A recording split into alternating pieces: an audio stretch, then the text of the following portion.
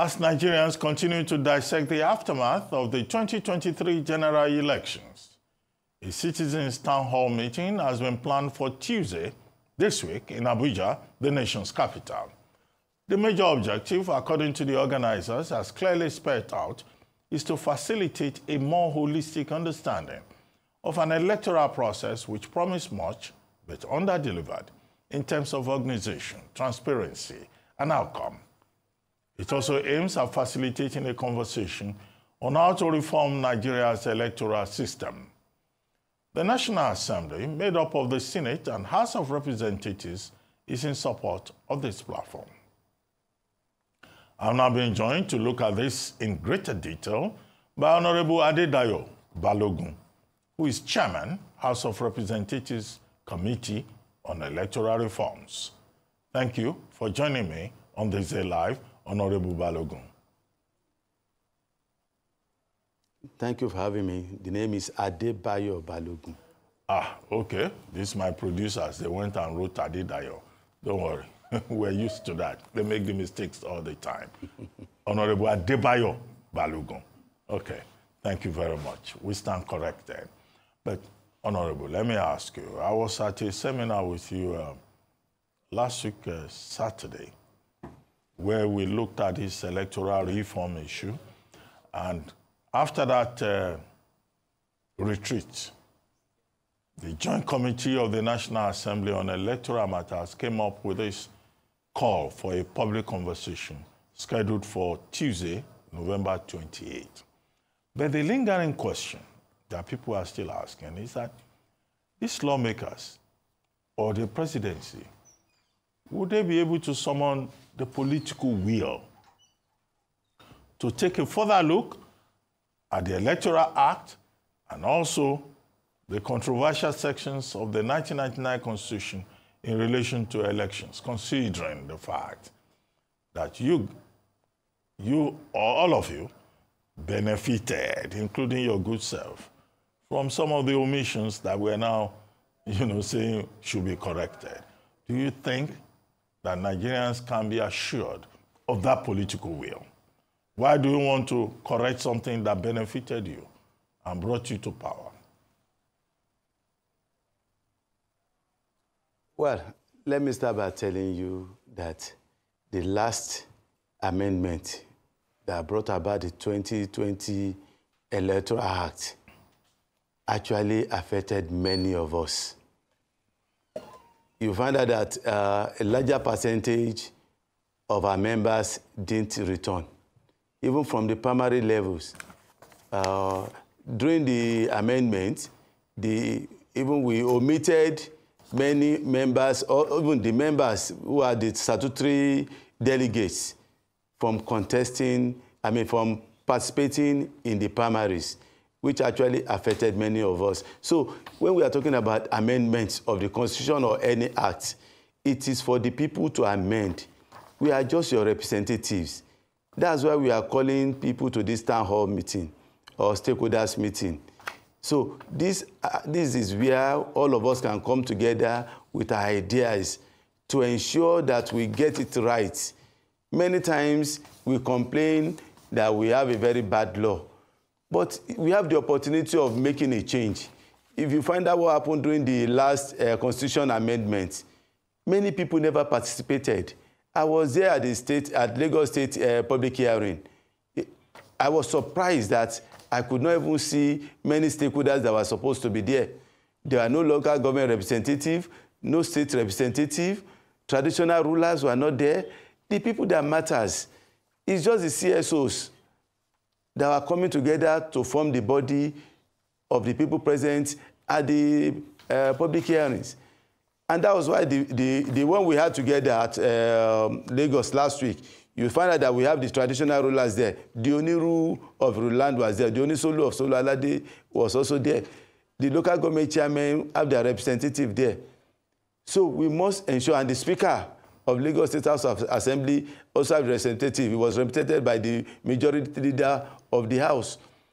These are the areas where these are the representative of the people that needs to come together to take a decision on the laws we are making. I was surprised that that's why the struggle we had in Lagos during the SARS, I was surprised that during the public hearing on constitutional reform, which also had the state police as an item, people never came out from Lagos State to support state police. And that was why when they took it back, state police could no longer go back as an item to be considered at the final, during the final consideration. So I want to appeal to every one of us. Lawmaking is about the people. It's not just about us. We are your representative. Public hearings are for people to come and hear their views, present a memorandum for us to consider, and also follow up during the public hearing. So it is not just about us. And I believe this time around, we are not just going to stay at the one we're having at Abuja on Tuesday. We are going to go to the 6 geopolitical zones of Nigeria to tell people what we have on ground. And let's look at the items that people are already debating. People are talking about the voters' right and inclusivity, which also include diaspora voting and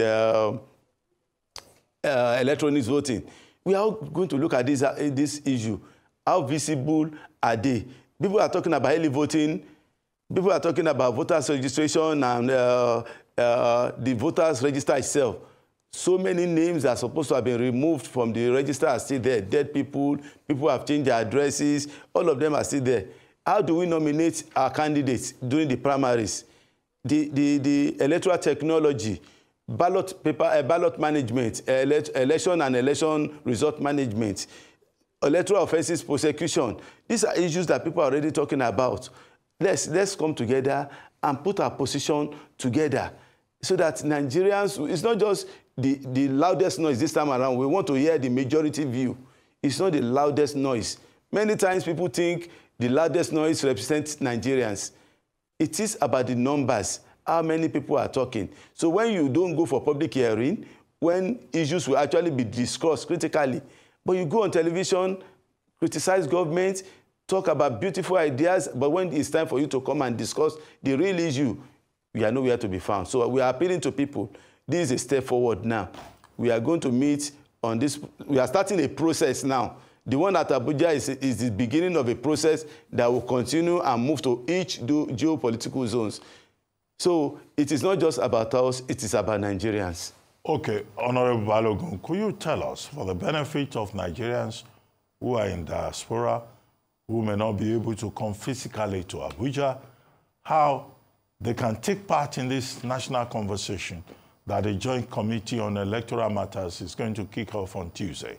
Will it be possible for Nigerians, for example, to join via Zoom or not?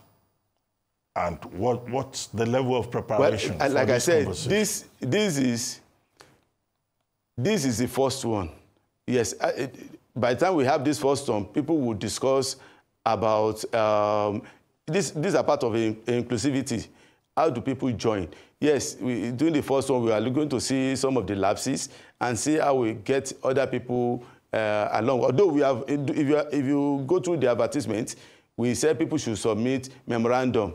So if you have any idea, you can send a memorandum. We have the website published already. So people are supposed to send in their memorandum. Everybody don't have to be there physically. It's going to be a live program on Tuesday. So, but moving forward, we'll put into consideration Zoom. Zoom activities. People can actually come in through Zoom and some other media. But for this one, I'm not too sure if the organizers have Zoom participation in place. But this one is not going to be even a short program, just 10 o'clock to 1 o'clock, because it's going to be live. So it's just 4 o'clock to 10 o'clock, 10 a.m. to 1 p.m. on Tuesday. But this is just going to be the beginning. And the ones that we are going to take to all the geopolitical zones will be very, very inclusive. We're going to have the traditional rulers, market people, trade union, MBA, representatives of MBA, political parties, everybody, all stakeholders.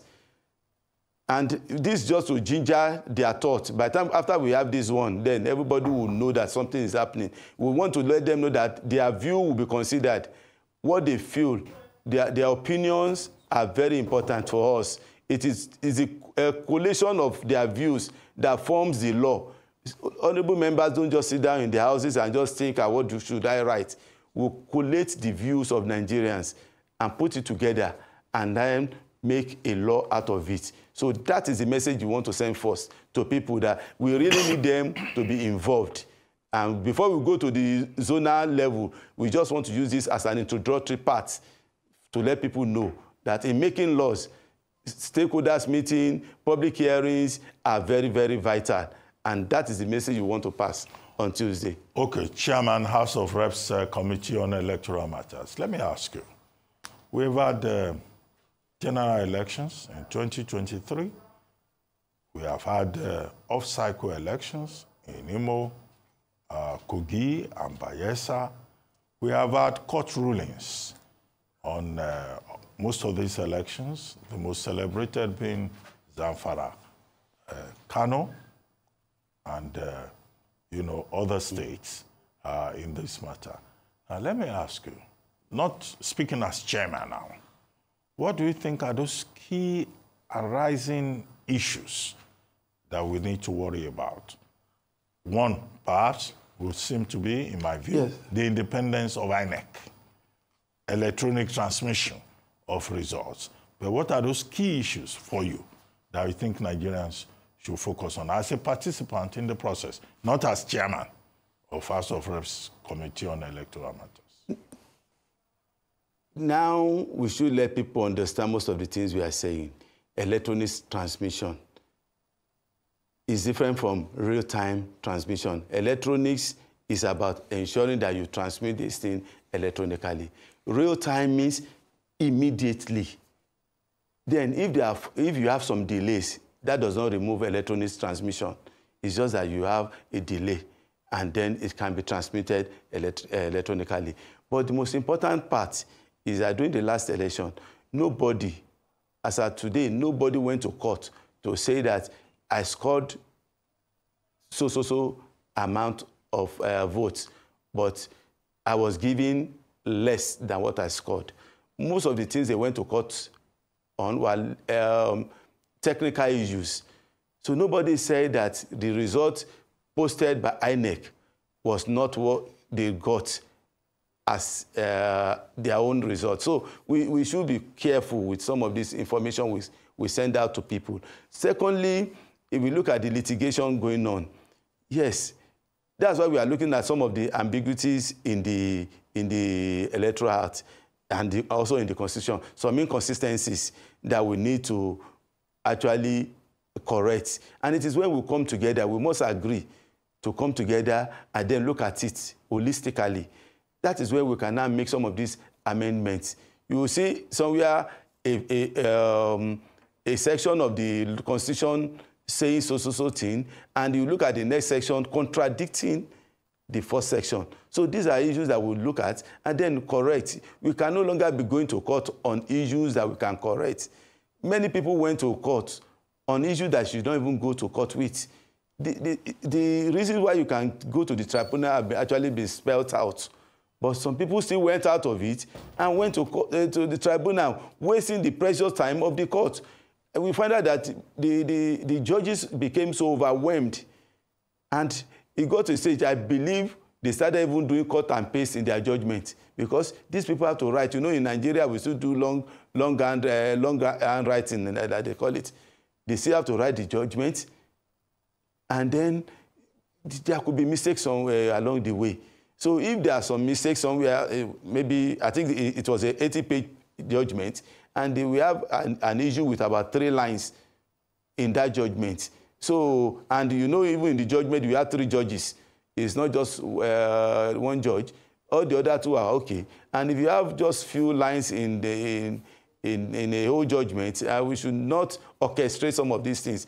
Sometimes we give the country a bad image, the way we orchestrate every little mistakes made in Nigeria. Not that other countries are perfect, not that their own judiciary don't make mistakes, but we make an issue out of it. Unfortunately, too, the secretariat of the court did not even make also made a mess out of the whole situation.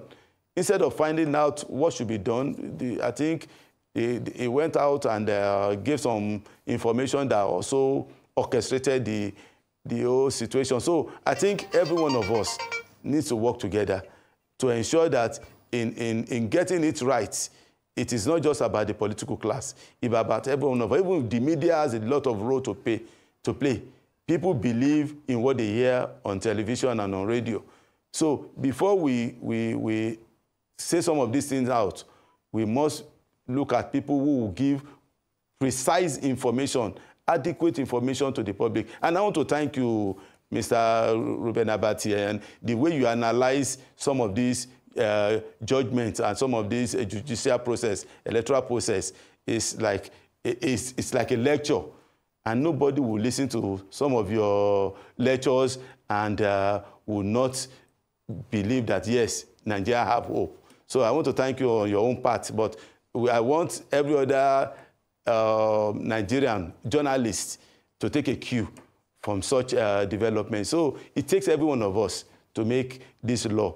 And it's not that anybody is actually benefiting anything. If you look at the last election, once again, many of our members lost out. And they said we shot ourselves in the leg. But, well, I'm happy nobody's coming out to regret anything because we believe it's Nigeria first. Beavers has been the biggest game changer in our electoral process. The major problem we'll be having is the accreditation process. And Beavers have solved that accreditation process. People can no longer do proxy voting. You can no longer do what we call Iboloyi of those days. An area with just maybe 10,000 people will be coming with 50,000 votes. That is no longer possible. And that is that's the credit we should give to the Night Assembly for coming out with that amendment in the 2022 Amendment Act. So I want us to all believe that, yes, we have a process. Though it might not be perfect, we all have to. It's still work in progress. A work in progress that we should all work together to improve. Honorable Balogun, before you get away with this praise song. I'm hearing you. In this praise song for Beavers, you recall. Oh, that, if I'm not, okay, ask it again if you feel I've not answered it. Yeah, you recall that in Imo State. Okay, rephrase it if I've not answered it. In the off-cycle election in Imo State, Senator Atan Achono, the candidate of the Labour Party, complained about Beavers not working in some local government areas. Yaga Africa complained that INEC had said that, look, in some places, Yaga Africa argued that results were reported for places where voting did not take place. In Kogi, in this same off-cycle election, pre-filled result sheets were already in circulation in 5 local government areas, including Ogorimagongo and Ajaokuta and other places. And Adavi, these are 3 of the 5 local government areas. Now, what happened to Beavers? Beavers producing results that never took place, accrediting people that never showed up. Yes. So we have to qualify this let me answer. Praise of Beavers. Okay. Now, what happened in those areas were actually reported to INEC, and INEC noted them. Because you see, we are not talking about we have a perfect system. Some people will still want to beat the system. Those areas where results were written ahead of the election were noted, and they could have redone those elections in those areas. But after collation of all the results, we realized that the total number, the total votes available in those areas were not enough to meet the difference between the winner and the first runner-up. So under such circumstance, you don't even need to go and redo such elections again. Because if the winner is leading with 300,000 and the total votes available in all those areas that they were complained about, that INEC was also that has assured them that they will do something about, were just maybe 50,000.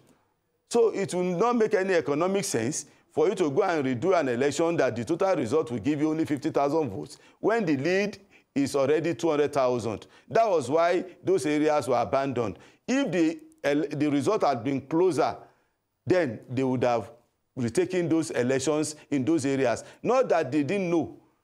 Yes, some people wanted to be smart. Writing a result ahead of time is no problem of Vivas. It's not that they used Vivas and Vivas didn't work.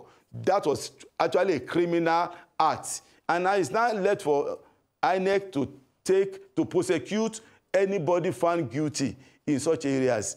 Because, you know, INEC too is engaging some of these people. You have NYSC workers, you have lecturers in the universities, senior civil servants that were brought together as ad hoc staff to do all these jobs. No INEC staff is actually on ground on those at the unit level.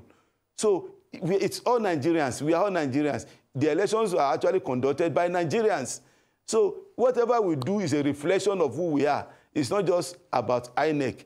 So if you have a child that is one of the NYSC staff that work there, you should hold your child also culpable.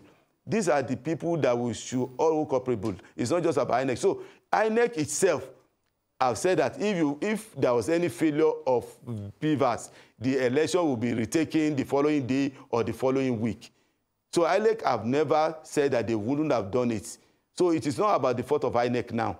It is about some people who want to be dubious. But what do we do next? And that's one of the reasons people are calling for the electoral offences tribunal. So that we can remove that burden from the neck of INEC so that they can concentrate on the work of conduction of elections only. So police who are there to prosecute whoever is found culpable. So I'm not saying people are not going to try something else. Some politicians, and it's not just only about the ruling party, it's about everybody. It's about everybody. No party can claim innocence of electoral malpractices. So an INEC is not saying it's 100% perfect. So in those areas, the issues that were reported were noted by INEC. And it's not the fault of Beavers. Beavers never failed. Okay. Chairman, House of Reps Committee on Electoral Matters. One of the issues that came up at our conversation last week at the retreat was an issue I brought up about affirmative action.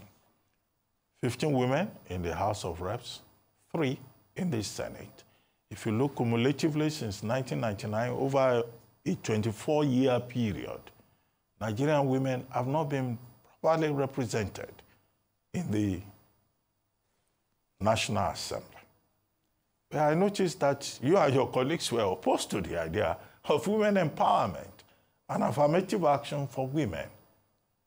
Can you repeat the argument again in this public forum? Why is it so difficult for the National Assembly to come up with a decision to say, look, there must be special dispensation for Nigerian women to bring them into this public policy-making arena? You see, like we said, it's not about the loudest noise. It's about the majority voice. This is not about electoral matters now. It's about the Constitution itself. And that's why you must do your lobbying well. You must do your lobbying well within the stakeholders. And you must look at Nigeria is not just about people in the South and people in the diaspora. Religion is at play when it comes to issues like this. Religion, culture are at play when it comes to sensitive issues like this. You don't legislate some things. You don't force it on people. You discuss it. You gain their trust. You gain their support. So it is for the women folk and all the concerned people to ensure that they work together and convince the areas that are not ready to accept this issue we are talking about. So it's not just about bringing it to the National Assembly. People represent various areas. We have 360 federal constituencies. If people from more constituencies don't, culturally or religiously, do not support women in positions, the minority cannot force it on them. So we must continue to discuss. We must continue, because education is very important. If this woman in Adebayo or so, if she had won, probably she would have been the first female governor in Nigeria. And coming from the north would have been made a very strong statement in Nigeria. So these are issues. In Lagos, women have been deputy governor several times, deputy speaker. Women have contested governorship in Lagos. So there's no position. Women are top executive in Lagos. At a time, majority of the permanent secretary in Lagos State were women. At a time, 3 chief justices in Nigeria, in Lagos State, were women consecutively. So it is about the culture, the people. So it's not just about me. I can force what I want on the next person. When I was a local government chairman, the leader of my house was actually a lady. Even she was opposed by many women, and I appealed to them that no, we must give her a chance. So this is about the people. So I believe they should continue the work. It's not impossible. It is for us to start educating our people. And again, we must also work on the women. The women, do they really support themselves? If you take it to vote in the general public, can a woman win presidency in Nigeria? If you put it, you won't tell the women only to vote. If you make it only a woman vote, is a woman going to win? So these are issues. It's not just about we want to legislate it. So and legislation is just not about a section, it's about Nigeria. And it's not just about the loudest voice, it's about the majority. Okay, I recall that at the retreat, the other Saturday, at least one of your colleagues stood up and said, please, nobody should touch this subject. It's about religion and culture. In his own part of the country, he specifically that we hide our women. We don't want our women to come to the public arena. Interesting country in the 21st century. But you see, that's repeating what I just said. Yeah. So let's talk quickly about diaspora voting. The people in the diaspora, they want to vote. And I see that in the items that the Joint Committee of the National Assembly has listed, diaspora voting is part of it. Are you optimistic that diaspora voting will work, even when voting in Nigeria is not working?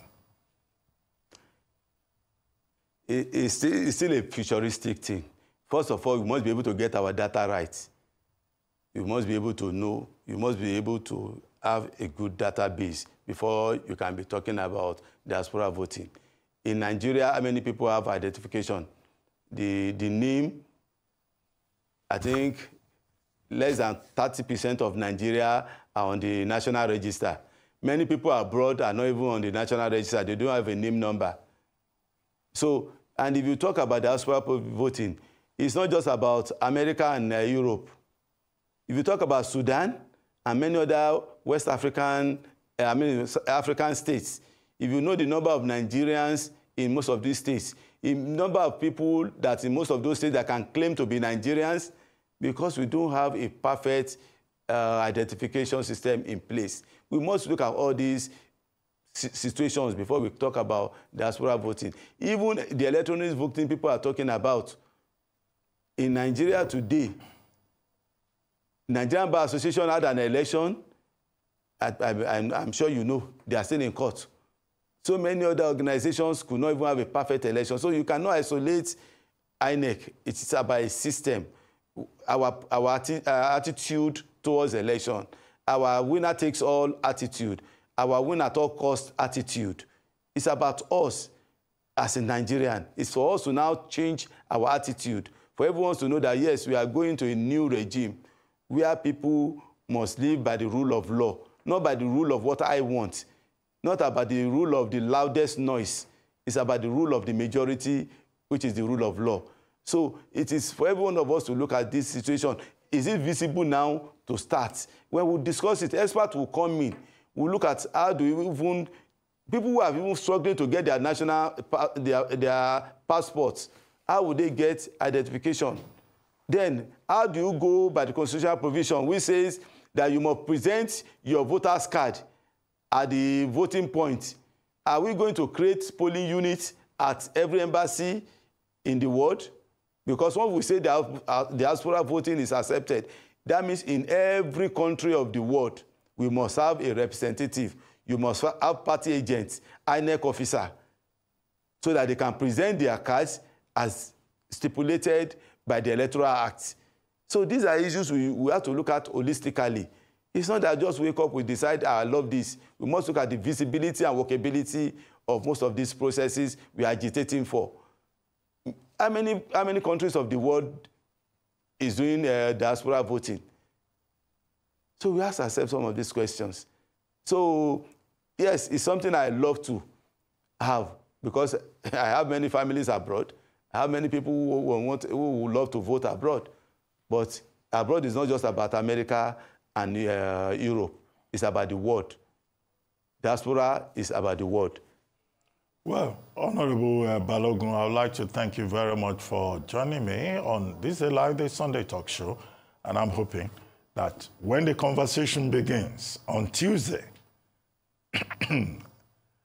listening to Nigerians, the National Assembly Joint Committee on Electoral Matters will be open-minded enough to take inputs from Nigerians. And we encourage all Nigerians to take part in that conversation. Thank you very much for joining us.